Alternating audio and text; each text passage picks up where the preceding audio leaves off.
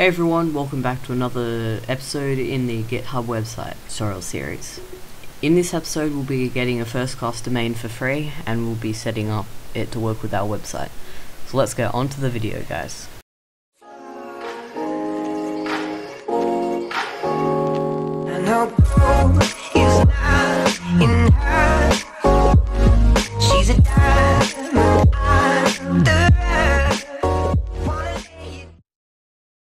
Okay, so to get started, we've got our website here that we made in the last episode. We're going to need to go to freenom.com. This is the website where we'll get a free domain. When you go to this website, you'll see a page that says search for a domain or something like that. I'll just head over to that quickly.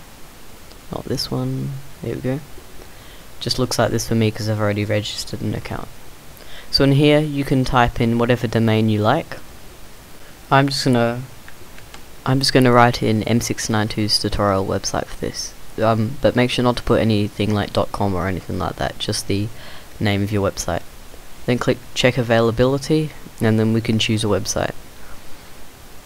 So for this web tutorial we're going to do M692's tutorial website .tk. So if you click get it now and then you click checkout, should take you here. So what we need to do is click forward this domain and then we need to go to our website that we made with GitHub and paste the URL into there. Then we can select our time periods and we'll do 12 months. Then click continue.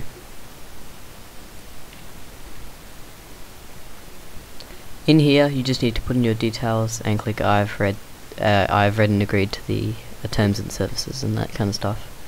Then you may need to click do a captcha, but then you can click complete order.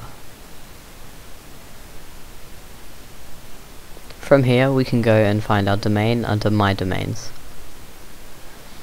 As you can see we've got M692's tutorial website .tk. If you click manage domain you can manage the domain with whatever you like. So we just need to wait a little bit of time until our website will be online. It could be around 30 seconds to 2 minutes. As you can see it will say this website can't be reached. We'll just we just need to keep reloading the page. If it redirects you to the GitHub, that means it's starting to work. Just paste it back in and it should work now. There we go. As you can see we've got our website. It works with this URL and it doesn't redirect to anything. It's got our proper website here.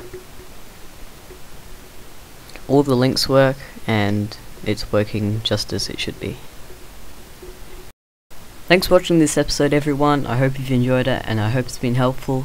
If you have any questions or comments, make sure to leave them in the comment section. Make sure to share this video if anyone else is looking to build a website, and make sure to like and subscribe as it really helps out the channel. I'll leave all the links and resources in the description, or it might be in the comment section, I don't know. But yeah, thanks for watching guys and I'll see you in the next episode.